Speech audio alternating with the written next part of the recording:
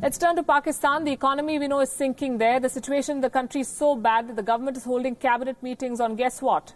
Rotis and Naans. You heard that right. The flatbreads have literally become Imran Khan's new bread and butter issue. We'll tell you why. Imran Khan called for a cabinet meeting the day before yesterday. And during the course of this meeting, the Prime Minister expressed displeasure over the rise in the prices of rotis and naans in Pakistan. Today, rotis are being sold for anywhere between 10 to 12 rupees per piece. That's around $0.062. Naans cost a little more. A piece comes for anything between 12 to 15 rupees. That's $0.075. Now, naans and rotis were cheaper around a month ago. Rotis would have cost between 8 to 10 rupees and naans anywhere between 7 to 8 rupees per piece. Now, these prices were hiked on the 30th of June. This was because of an increase in gas tariffs. A hike in prices of fuel, electricity and flour also added to the plight of these people. As a result of all of this, the prices of roti and naan increased by up to 4 rupees per piece. All of this was discussed in Imran Khan's cabinet meeting. The Prime Minister was reportedly angry. He ordered that the prices be rolled back to the pre-June 30th levels. The increase in gas tariff was also discussed, and a day after this meeting, the PTI government rolled back the increased gas tariffs for roadside tandoors.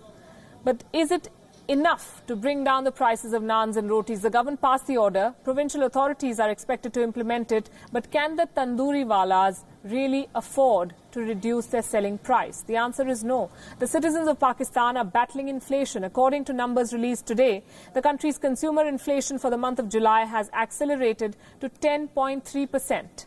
This is a year-on-year number. According to Pakistan's Bureau of Statistics, the increase in inflation was driven by higher food and fuel prices. Prices of food and non-alcoholic beverages have seen 7.9% increase. Gas prices have risen 143%. Petrol prices have risen 23%.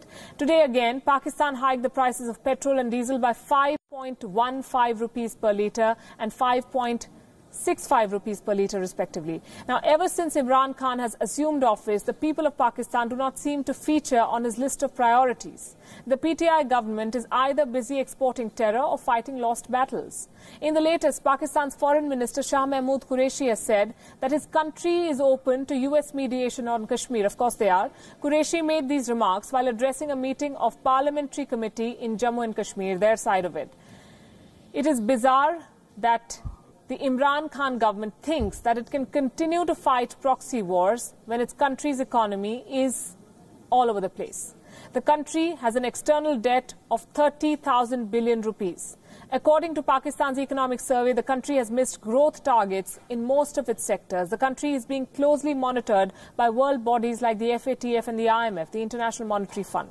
While the world is talking about innovation, artificial intelligence and manufacturing, Pakistan is struggling to feed its poor, talking about naan and rotis, which is fine. In short, the situation is disastrous. It's high time that Imran Khan focused on the real issues at hand.